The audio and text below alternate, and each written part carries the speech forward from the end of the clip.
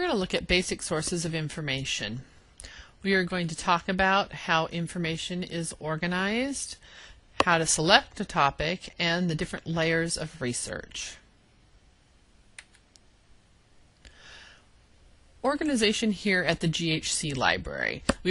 A lot of these principles you will be able to apply to other libraries, and we will talk about what other library systems might use so you're familiar with those things, but we are going to also focus on how GHC is organized, since that's where we are and who we are and what we're learning about. Alright, how are we organized at Grace Harbor College? When you walk into the library, you see all kinds of shelves of books. How are those organized? Those books are organized using the Dewey Decimal Classification System. This was created in, say around the 1870s. These are organized by subject disciplines. So all the books about psychology are grouped together, all the books about business are grouped together, etc. Now, it didn't used to be this way. That seems very obvious to us now because, of course, that's how we do things. But back in the, say, 1800s and prior to that, books weren't organized in that way. Basically, the first book that was purchased is book number 1, and that was put on the shelf. Next to that was book number 2, book number 3, etc. They just had numbers on them, plain and simple, or some sort of system like that. Possibly alphabetical, whatever the system they were using. And it didn't really matter that book number 1 was on gardening, and book number 2 was on business, and book number 3 was on medicine. Didn't really matter that everything was different like that, because the people themselves never got to go and browse the shelves. You would go up to a desk, you would ask for what you want, someone would maybe vanish into a back room where you never got to see, and they would come back with your item. So it didn't really matter that the books weren't grouped by subject. But there came a time where a guy came along. His name was Melville Dewey. He was a real mover and shaker in the library world back in the 1870s, and he thought, well, you know, if we actually organized the books in a way that made sense, and a way that people could find them and, you know, put them all together, then people would be able to find their own. They would be able to find their own books. So that's why he came up with the classification system using the different subjects. So, for example, everything with a call number of 150, whether it be 151, 152, 153, etc. Everything from 150 to 160 is about psychology of some sort. They all might be different, like 151 might be abnormal psychology and 152 might be parapsychology, etc., etc., but they're all some type of psychology. He's the one who came up with that idea. And that was great. It really revolutionized the way libraries were organized and how people got to information. It made it a lot easier. People were able to browse the shelves and see what they were looking for. Now, once that kind of took hold and became more popular, another system came along, and that would be the Library of Congress. Our National Library. They came along and they said, oh, well, now that you've got that figured out, we're going to improve upon it. So they waited until he had sort of sorted that out. And they came along and they started with the letters of the alphabet. So, for example, the letters, ABC. So a call number in Dewey Decimal Classification might be something like 153.A4762. That same book in the Library of Congress classification might be something like HR 3647.AZ12F7. It's more of a number letter kind of thing. So they started them automatically with 26 categories. So there's a little more refinement in the Library of Congress classification system. Most universities use Library of Congress. It is a little bit more, as I said, refined when you're dealing with larger numbers of books. So if you've got a library that's 5 or 10 million volumes, it's a little bit better structure to have Library of Congress. Most universities use Library of Congress classification. So if you're looking at the University of Washington Library Catalog online, for example, you're probably going to see call numbers that look completely different than the ones we use here. The idea is the same. Things on the same topic are grouped together. So that's pretty, that's pretty simple. The idea is there. Things that are on one topic are grouped together, but the call numbers will look a little different. Here, from where we are, the closest Evergreen uses Library of Congress, St. Martin's, things like that. So we don't use it here, but you will probably see it if you transfer to another school. So that's how traditionally libraries organize information. We came up with a system of numbers that apply to different subjects, and you classify that way. That's how we're organized. Other things that we organize at GHC, we have some special collections. We're still using the Dewey Decimal Classification, still using that, but in our special collections we have reference. So reference materials are separated out of the regular materials, but still using the Dewey Decimal numbers. So if you're in the main collection, you're going to go to the 150s for psychology. If you're in the reference collection, you're still going to go to the 150s for psychology, but you'll be getting reference books like encyclopedias and dictionaries, things like that. Our media collection, that's a special collection in our library. So that's all of our videos, DVDs, CDs, things like that. Those are going to be grouped together. Still organized again by Dewey Decimal, but those are grouped separately. Our ESL materials are organized by topic as well, and those are in a separate area in our ESL area. And our magazines are separated out. That's a special collection that we have, separated out from the books. They're not mixed in, but they are also organized by classification. So you'll still find those in the same way. If you're looking for psychology journals, you'll still go to the 150 section. So those are some of the special collections that we have in our library. Once you kind of get familiar with what kind of topic or what kind of disciplines we've got, how the library is organized. You can look at your Dewey Decimal handout and see what the different call numbers mean. But once you kind of have an idea about that, you're going to look for how to select a topic. So selecting a topic for research. Sometimes you're given a list of choices. Sometimes you're just told pick anything you want. Sometimes you might be given some guidelines, but not a lot.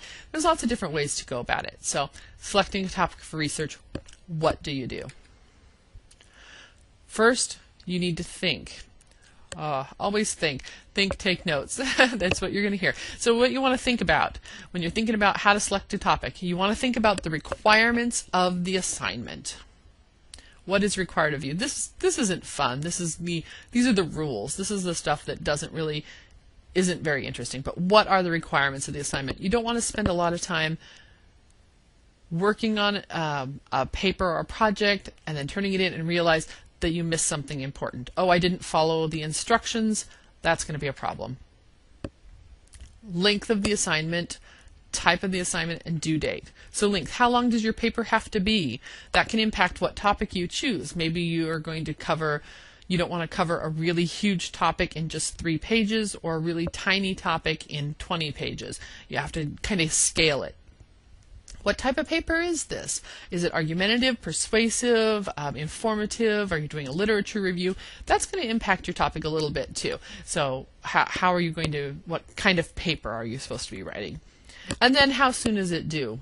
How quickly do you have to have this information? If you have to order things from other libraries, how soon do they need to be here? All of that. So you're probably going to have to gauge that a little bit by how fast you need your information.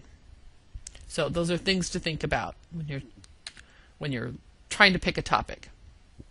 What else do you need to think about?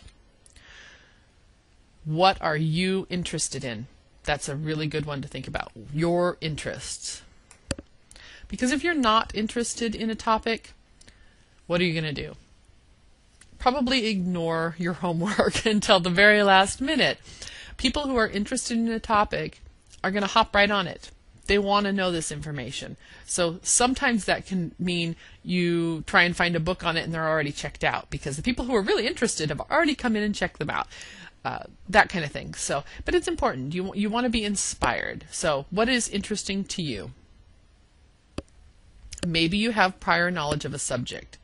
that is a really good way to find out about your interest. Maybe you had an experience with that. Personal experience, you or someone you know has an illness, you want to learn about it. Personal experience, you've read an article about it. You saw something in the newspaper. You know, oh, I read an article in the newspaper, it sounded kind of interesting, I'd like to know more. Maybe you saw a documentary. You were watching PBS and you caught something, or the History Channel, or whatever. You saw a little bit, it sparked your interest. That's a good way to find out what are you interested in. These are things to consider. When selecting a topic, consider the availability of research materials. How much is out there? Sometimes you don't find this out until you actually start. You start looking for your topic, start looking for your information, and then you discover, oh no, there's really not enough out here. You really have to be prepared to adjust your topic. Be prepared to make some changes to your subject once you get going.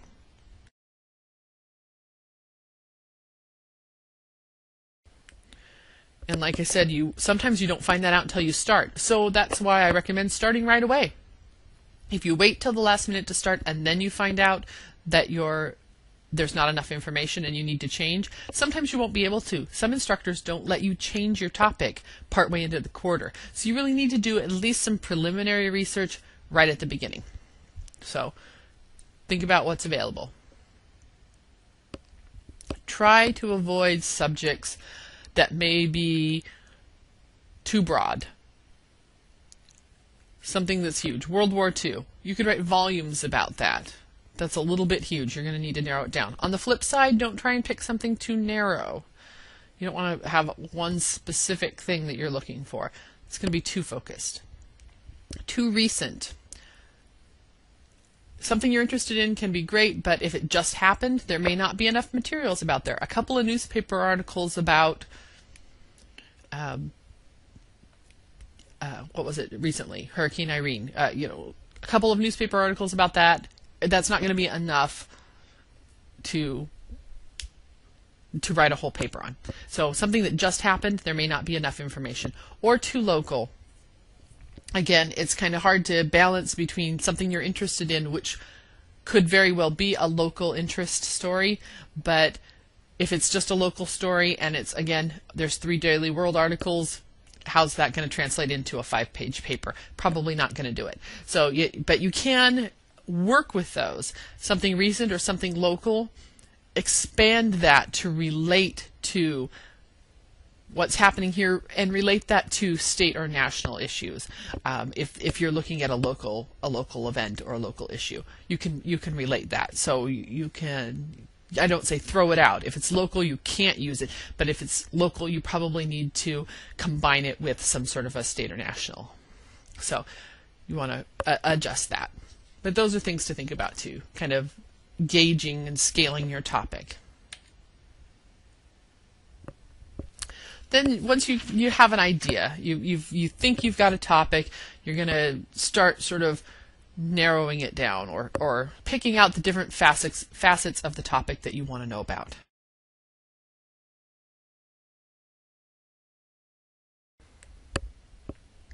So consider the following.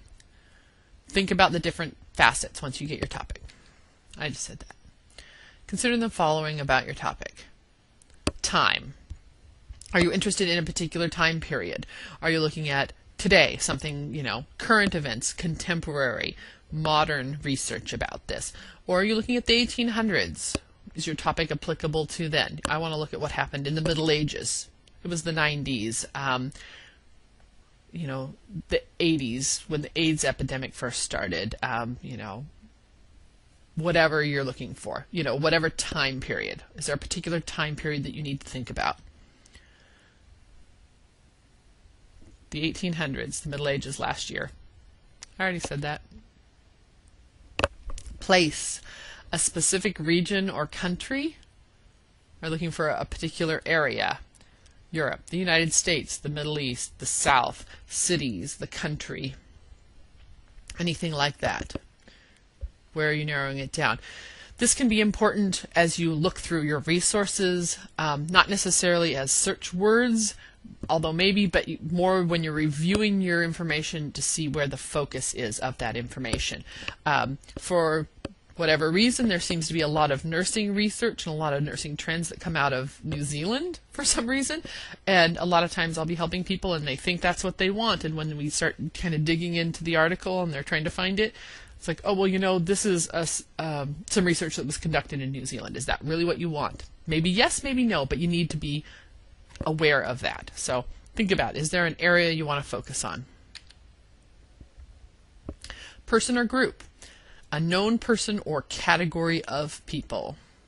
So that could be something like children, the elderly, teenagers, a person. Dr. Kevorkian, if you were doing something about assisted suicide, he would be a person to look into and who was instrumental in that, so that might be a good search keyword or thing to know about.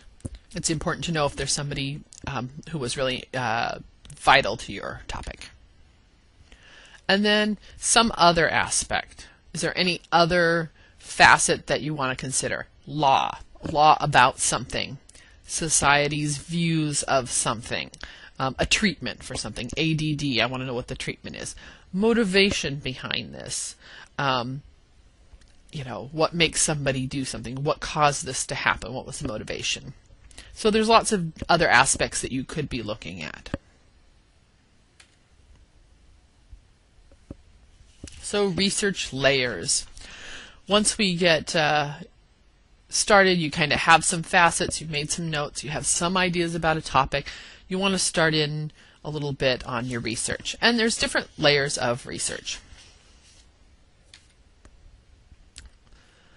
Internet is at the top.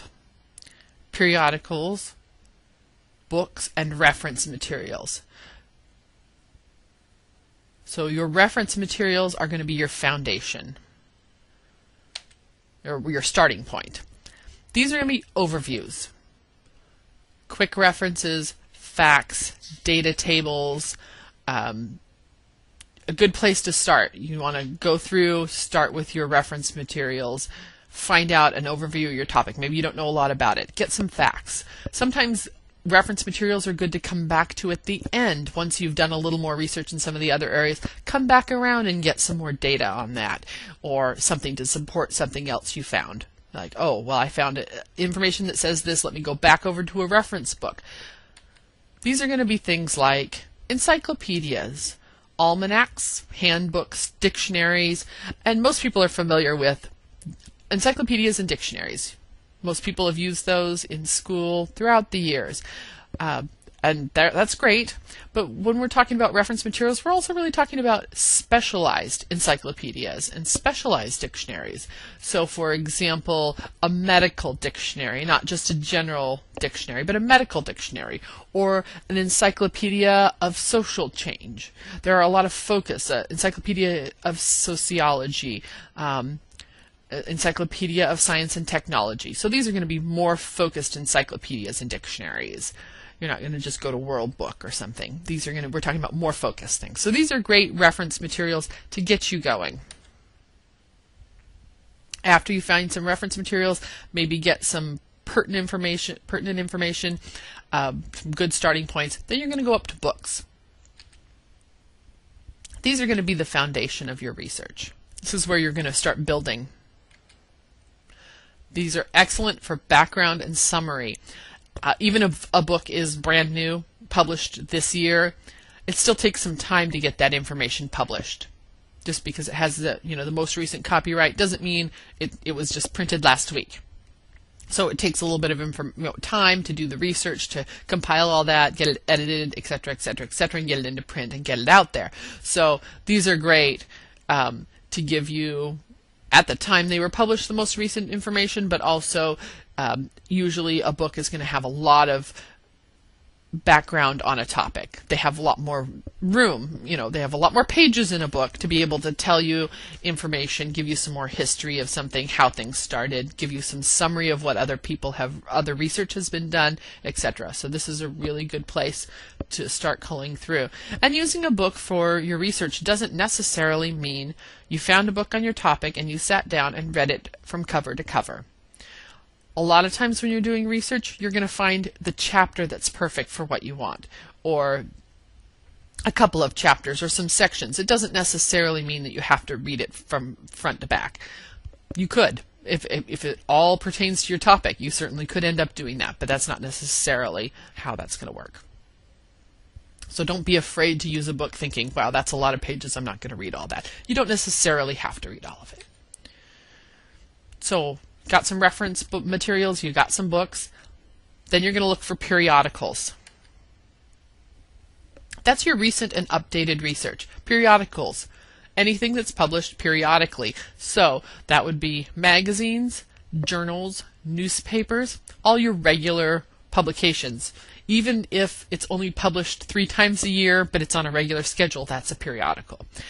So whether it's a daily newspaper or a weekly like Time magazine or a quarterly like Psychological Reports, those are all periodicals. So that's going to be your updated research because they come out quicker, they can publish articles much faster, so they're going to have the newer stuff. It's going to explore the current literature. What are people doing now? A lot of times somebody does some research, they are going to get that published in a journal, and then they're going to write a book about it. So you may see the same type of research sifting through the different types of layers of research. Maybe they got an article published and then they end up turning that into a book in a couple of years, and then maybe someday if it's really important research it ends up in a reference book. So these things kind of filter through. And so periodicals are going to be your current literature, things that are getting things that are happening in the field now. And then way at the top of that top level is the internet. Now I know most people when they start researching they just hop right on Google and get going. That can have its uses, but it's really not necessarily always the best way to go. This is going to be, you want to use the internet for your cutting edge and new information. Stuff that's new. That's important to remember. Use this primarily for information that's not yet available in print sources. So if something's, you're finding it on the internet, but it's 3 years old, well, I would go look for an article about that. 3 years, could be a book out there about it now. You really want to use internet sources for things that are really cutting edge, things that are just happening, that are recent. And some of that has to do with authority, and we'll talk more about that when we're talking about evaluating sources. But when something new or some research is coming out and somebody just publishes it on the internet, that's great. But then you want to look for that reliability, and if it's really valuable, valid information, it's going to get picked up, or that person who maybe put it out there right away, they're going to write an article about it, and they're going to start publishing it in other ways with more detail. So you want to use the internet mostly for kind of new stuff. So where do we find all these sources? Reference items, books, periodicals, internet sources. Where are they all? Well, that's what this class is all about. This is what we're going to talk about. Reference items. We have them in the library. You can find them in the library catalog. You can browse the shelves. So you can come into the library, you can either look online in the library's catalog and find reference items, or you can come into the library and browse the shelves. Also, we have some reference materials online, and we'll talk about those a little bit coming up as well. But we have some reference books that are available online, so you don't have to come into the library. Books. What books does the GHC library own? You're going to find these in our library catalog. So that's where you're going to look for those. Periodicals. We're going to look in online indexes. Academic Search Premier, ProQuest, SIRS, ScienceDirect. These are the kinds of things we're going to look for. We're going to look for periodicals in those online sources. You can also come into the library and browse our shelves, but the primary way you're going to find those is looking in online indexes. And internet sources. We're going to talk about how to get those. Most people are, again, familiar with a lot of these things, but Google, Yahoo, MSN, Bing, different search tools, these are the kinds of things. This is how you get to those internet sources. They're out there, but how do you find them? You need a search tool, and we're going to talk a little bit about that. So this is sort of a roadmap to how this quarter is going to go. That's a map to the rest of our quarter, and we're going to talk about that. And we're going to look at these different types of sources throughout the quarter, how to find them, how to use them, what they're good for, and hopefully you'll get enough skills and practice with the GHC resources that you can transfer those skills to other library systems as well.